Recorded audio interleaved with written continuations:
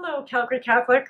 My name is Carrie Lodemeyer. I am the Area Director for Northeast Schools, and we've put together a short video for you today to showcase 3 schools that are preparing for the resumption of school in September. And each school will be different in their own way. Calgary Catholic is already so well planned. The key messages that we hope you come away with today is that the schools are samples of what schools might look like, and each building will look a little different. We're putting together a set of guiding principles for all schools and staffs to follow. You know your building best. We ask that you work within the parameters and make it work for your students, staff, and families. As Dr. Zoomless and all of Calgary Catholic acknowledge, things are changing minute by minute, hour by hour, day by day. Before the making of this video, for example, we were talking about the new requirement for daily screening. The implementation of this and other details will be forthcoming as you learn new information. For now, we hope this video helps you, and if you have any questions, please do get in touch with your area director. Take care. Hi, Daniel Denny, Area Director for South Schools.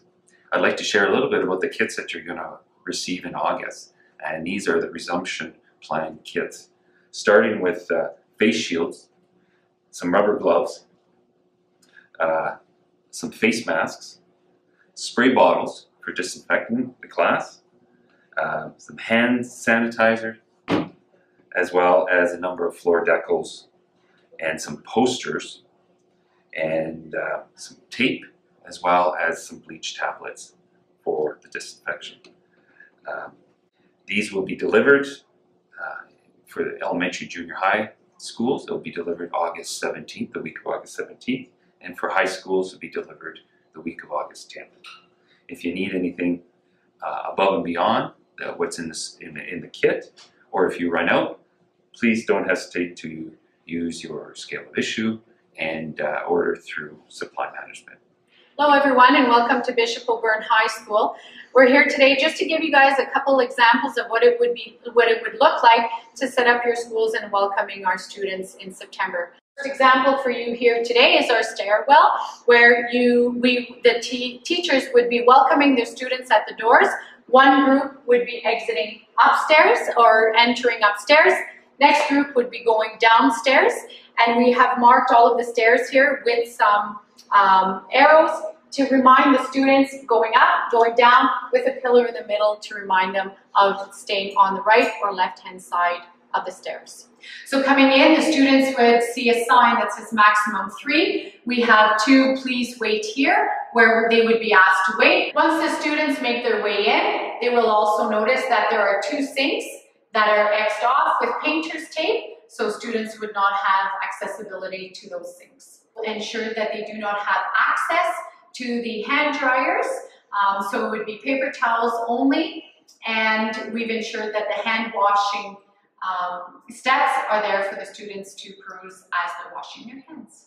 And here's an example of what you could do in the hallways where our lockers will be bolted. We've put a couple arrows to mark to ensure that the students stay on the right-hand side of the hallway and the left-hand side. So we've also put the pylons in the middle of the hallways just to add a visual for our students to remind them to stay to the right or to the left of the hallway. So what could it look like in a typical high school classroom? So we have marked all of our desks. At this time, we have red Post-it notes for one group of students, and then we'll be putting a yellow Post-it note for the second group of students.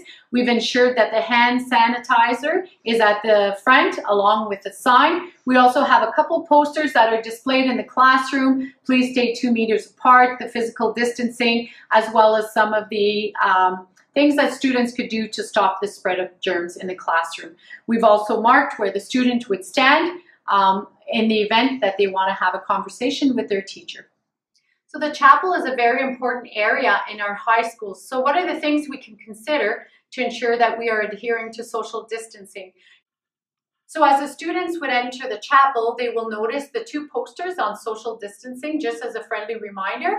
And as soon as they enter the chapel, they will see a hand sanitizing station with the sign to please ensure that they sanitize their hands prior to entering. What we have done is we have separated the chairs to ensure we're adhering to the 2-meter separation.